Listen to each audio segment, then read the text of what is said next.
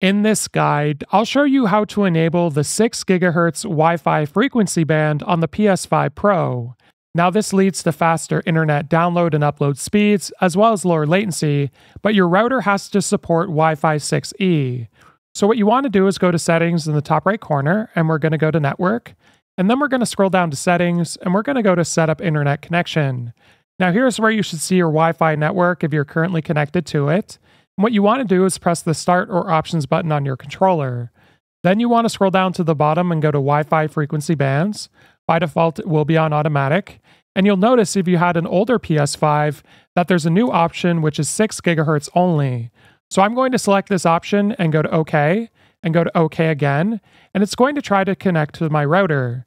Now, if your router does not support Wi-Fi 6E, this likely will not work, and if you go back to the home menu on the PS5, you'll quickly notice that you're disconnected from the internet, in which case you'll have to just revert it back to automatic. If this guide was helpful, like and subscribe, and we'll see you in the next one.